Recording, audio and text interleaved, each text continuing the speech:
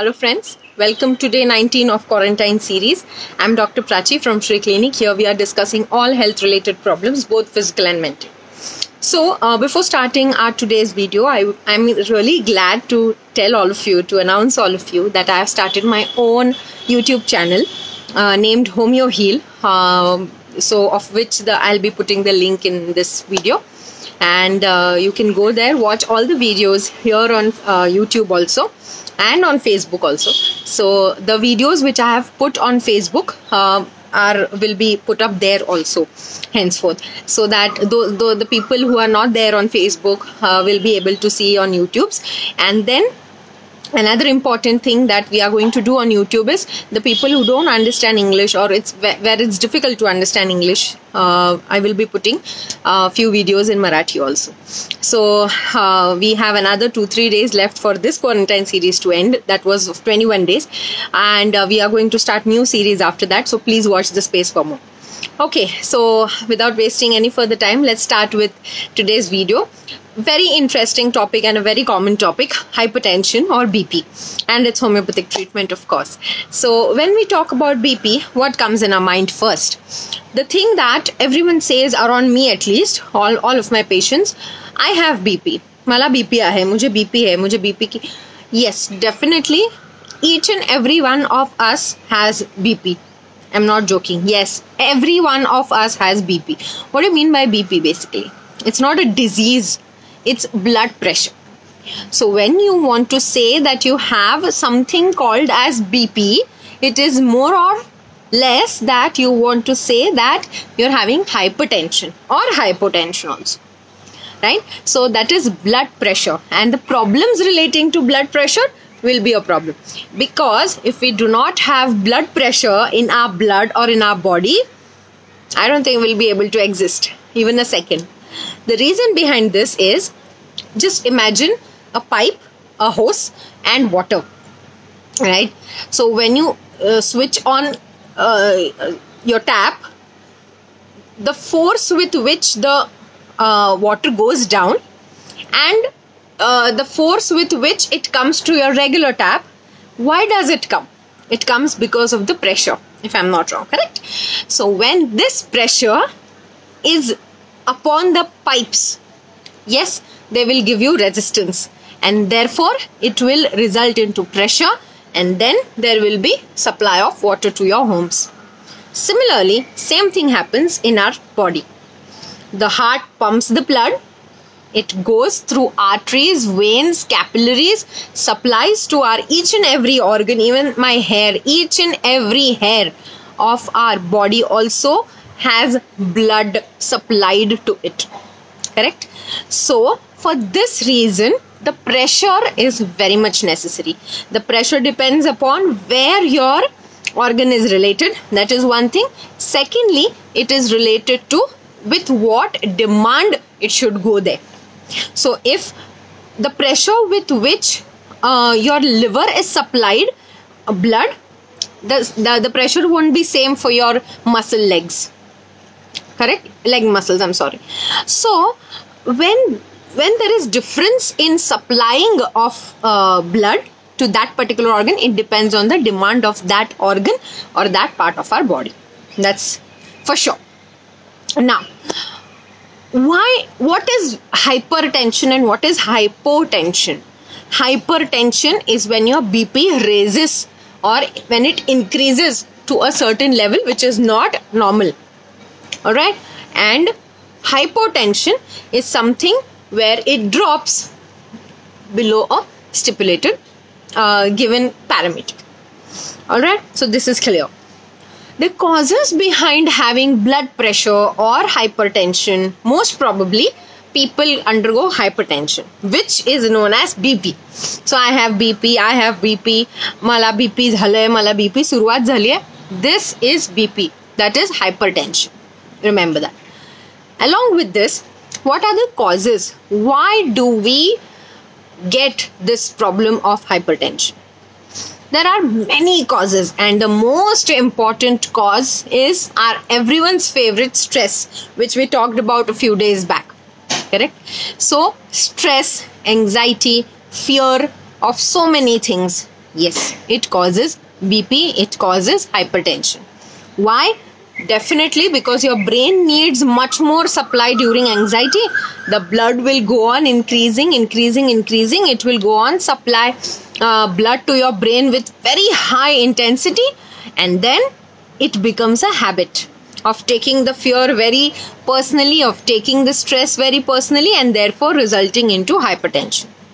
Same happens with another mental causes, which is known as shock. This shock can be both positive and negative. For example, if you hear someone's very, closed ones, if you hear death of a closed one, yeah, which can come as a shock. Yes, definitely, who are bedridden, who are old age, we are prepared.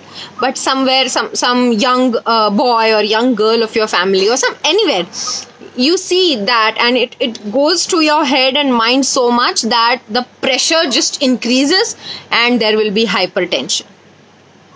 It can be in positive, it can be in good news also, for which in Marathi there's a word called as harshavayu. That is, the happiness is so much, it is so overwhelming for that particular person that it goes to that extent that the heart is not able to take that much load of happiness. Yeah, that much happy hormones which are released, it's not able to take the load, and the demand and the supply just goes on, just in a spurge. So that happens in hypertension. So this is major causes of mental causes of hypertension. Other many causes are, first of all, if you have a hereditary, definitely you are going to have hypertension. Then there is another important cause, that if you are having a major surgery or you have undergone accident, definitely, because that time there's blood loss.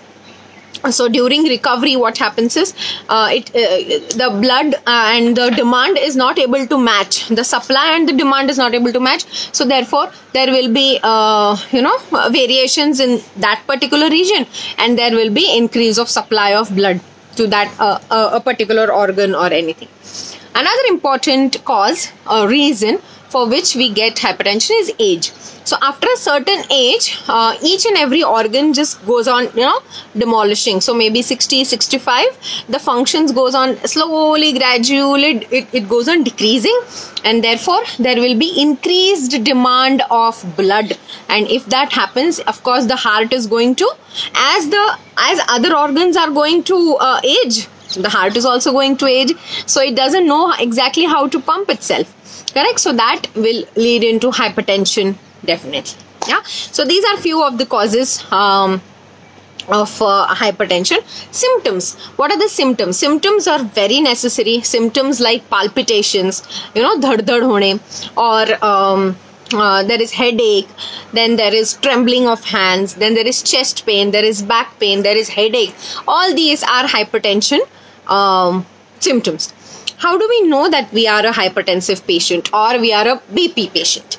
So basically, just by checking your BP, just by checking your blood pressure on the sphygmomanometer of a doctor, just checking it once and just prescribing you BP medicines is not advisable. Okay, the thing is, you should be having 3 consecutive readings, which are definitely, if today is 12th of April, 13th of April and 14th of April on the same time. For example, now it's 6:30. So on 12th of April at 6:30, 13th of April 6:30 and 14th of April 6:30. That means 3 consecutive days on the same timings. If your blood pressure remains in the same reading, definitely, if it is normal, okay, you're not hypertensive. If it is more, yes, you are hypertensive. So you should be having 3 correct readings of the same time and same almost the 3 consecutive days. If it is there, definitely you can be labeled as hypertensive, not 1 or 2 readings. Alright, so that is one thing. The normal BP is, we usually say 120 by 80 mm of Hg. So, but with age, it is okay to have plus or minus 10. So, for age-old persons, age-old patients, we say that 130 by 90 is a normal blood pressure for themselves. Right? Now, how do you manage your blood pressure? One is by regular exercising. Second is by having very good diet. So you have to include good veggies, fruits, and intake of salt to be reduced a bit in your food. So these are the two major things which we tell. Otherwise, walking for 45 minutes regulates your blood pressure very quickly. That we can practice. And again, my favorite part, so homeopathy definitely has good medicines for your hypertensive problems. What homeopathy does is it doesn't go and decrease your blood pressure. It releases the excessive pressure. As we all know the routine, it goes inside, it finds out the root, what was the problem exactly, it does all that. But along with that, the pressure which it is, putting on the arteries and veins and all these things, definitely that pressure, if it is more and if it is harming you, it helps in reducing that. So we have those medicines too. So homeopathy definitely helps for BP.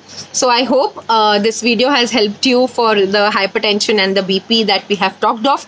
And thank you for watching the video. See you in the next video. Stay home, stay quarantined, stay safe, and please subscribe, like, and share the YouTube channel. You can also click the bell icon which is present there, so you receive a notification every time I upload a video. So thank you so much for watching the video till the end, and see you in the tomorrow's video. Thank you.